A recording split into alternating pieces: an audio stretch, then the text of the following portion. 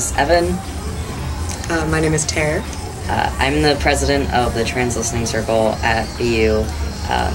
The whole show started as an idea to raise awareness on campus for the trans community so that we could get more support to change some policies.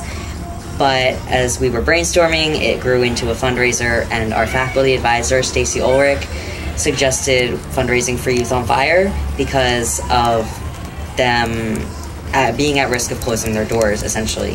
Which, even though it's not a problem now, they're going to be open for the next year.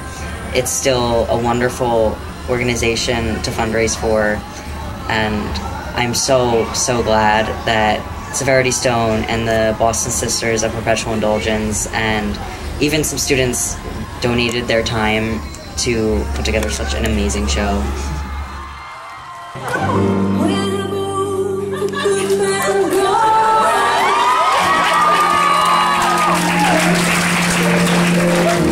Where's the streetwise Hercules to find the rise?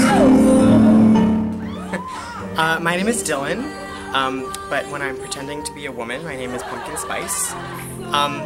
And I think the show is an incredibly important thing, first of all because it benefits a spectacular cause that does amazing work, and it's an organization that is unfortunately struggling a lot financially, so anything that can be done to help bolster it, I feel, should be done.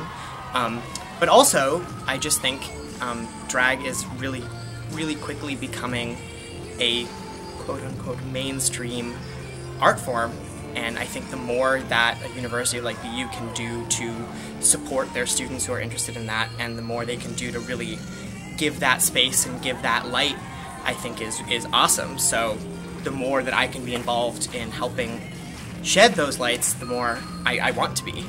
We ask you to live your life in a way that is going to make you as happy and as satisfied as possible, providing that you're not harming yourself or others along the way.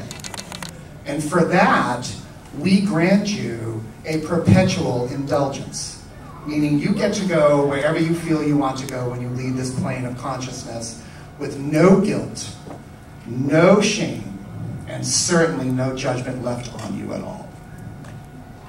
Okay, Teddy, what's your All right.